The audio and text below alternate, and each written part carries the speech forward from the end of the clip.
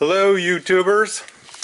Well, I was raising hive beetle larvae for an experiment I'm doing, as crazy as that sounds, and this is what I found this morning when I turned the lights on.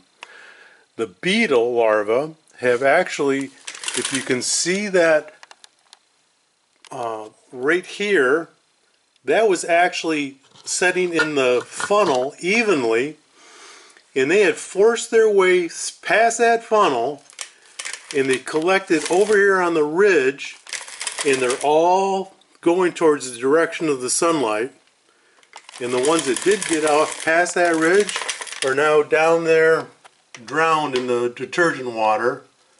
But for all you people who are putting plastic down thinking this is going to stop hive beetles, it's not going to.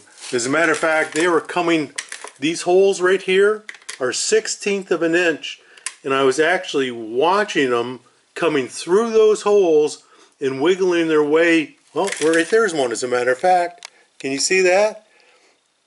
They're forcing their bodies through a 1/16 inch hole to get out. And this is the best part right here. This is like some nightmarish movie. Look at that. Isn't that the grossest thing you've ever seen?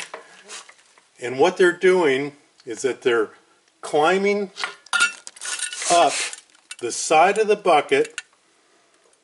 They're climbing horizontally along the top. They're climbing down the funnel, and they're transversing that little edge on the funnel and crawling up inside. So there is no sheet of plastic in the world that is going to stop these things. You've got to stop them from becoming to this stage right here. But that is one gross.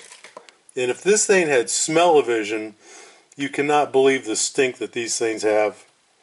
It's like fermented oranges and everything nasty mixed in together. Look at that. They're just relentless. They just keep coming and coming and coming. Look at that. And they're just stuck right on the bottom of the bucket lid. So any surface does not affect them whatsoever. Well, anyway, that's once I'm done with this experiment, I'm going to get rid of them. But I just wanted to show you, that would surprise me. They're climbing any surface, horizontal, vertical, climbing inside the funnel from underneath. That's all that black residue is from them accumulating underneath that lid and finally forcing it out of the way.